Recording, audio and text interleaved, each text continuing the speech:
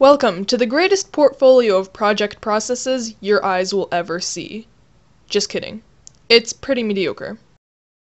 The major assignments that are touched upon are the Make Something of Yourself Photoshop project, the Psychedelic Record album cover, the Impossible quiz, Spot the Difference, and the awful, dreaded, sent from hell pen tool assignment. Nah, it was alright. The cut to the chase was left out of this video, but here's a quick summary for those who missed out.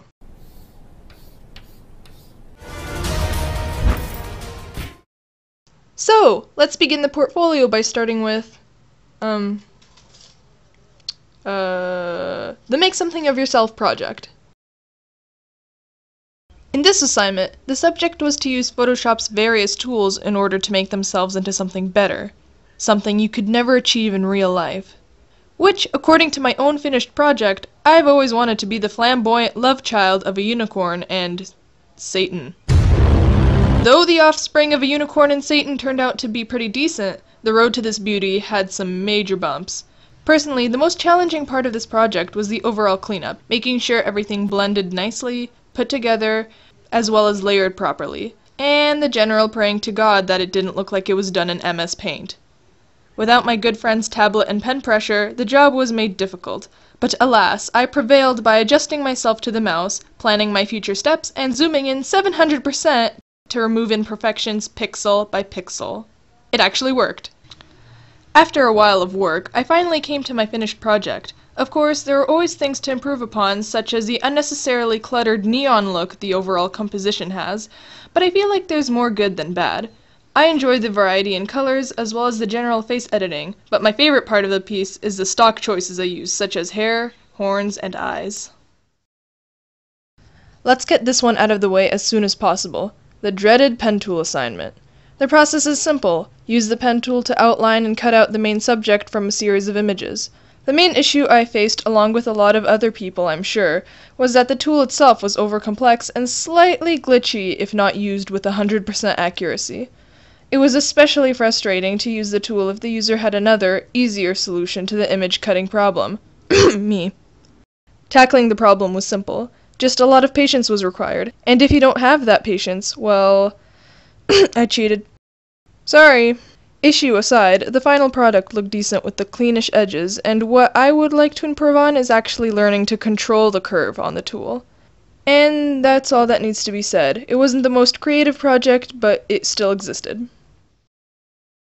Next up is the Psychedelic album cover. The project was to design a trippy, you guessed it, album cover. It should include a bust and a full body photo of band members, along with a band name and a list of songs on the back. The most challenging aspect, as a white teenage girl, was choosing the photos. No joke though. That, out of all, was most difficult because of the one big factor of composition. Some major pre-planning was needed to be done in order to overcome this problem.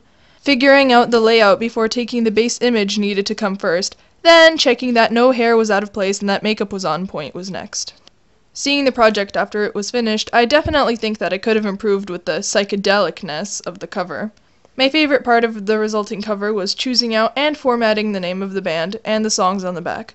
Comic Sans is everybody's favorite choice, just like the Vladimir Putins when choosing your favorite band. Ticket sales go on between July 5th and July 10th for the August concert in Toronto. Pre-order the newest album today on thevladimirputins.com, and don't forget to buy the Vladimir Putins merch, such as the Vladimir Putins t-shirts, handbags, and kites. The Impossible quiz, in my opinion, was the most fun to make, but one of the most annoying to deal with. Thank you, Flash!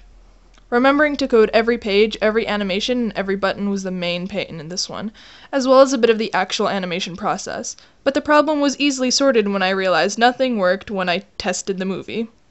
When I finished the project, I was very happy with how all the images and animations turned out.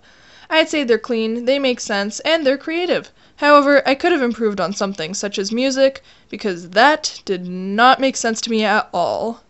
And due to the nature of the quiz being half Kothra related, putting it on Newgrounds where no one is from Kothra wasn't such a great idea.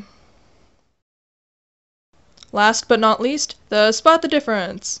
This project was simplest and most laid back. The purpose was to make a classic Spot the Difference game by putting the same image side by side and only altering one. My favorite part of the project was the ability to fool around and create as many easy or difficult differences of my choosing, and honestly, there wasn't a single challenge I faced while creating this game. Photoshop is an easy program for me to manipulate, and the simplicity of the project made it even more simple. However, even without the challenge, I still feel like I could have improved the final piece by adding in even more extra differences and camouflaging them better. And that's all. The 4 minutes of torture and complete immaturity is over. You are free to close the media player. Thank you for watching against your will. I will remember your sacrifice.